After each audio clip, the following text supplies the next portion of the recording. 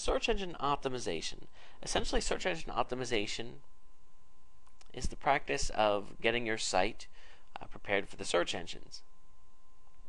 Let me move here to my definition. The process of improving your website to make it more search engine and visitor friendly. What this means is, if you go out there and create a website and throw it up there and hope that traffic's going to come, well, you're going to be a little bit disappointed because it takes more than just getting your website out there.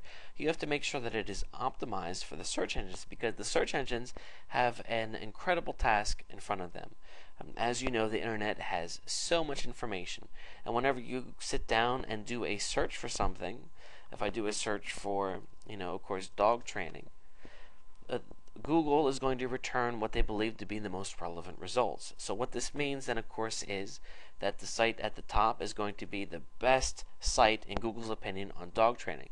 So if you create a website then on roller skates, or let's say how to roller skate,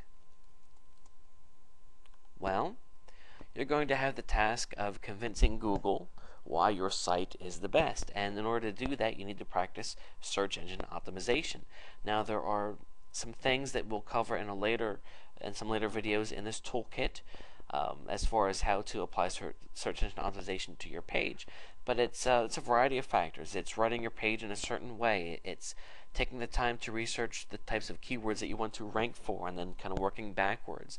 It also means getting lots and lots of links to your site. In fact, many people argue that is 80% of the battle is getting a lot of links.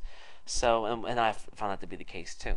So that's what it really comes down to, and that's what search engine optimization is.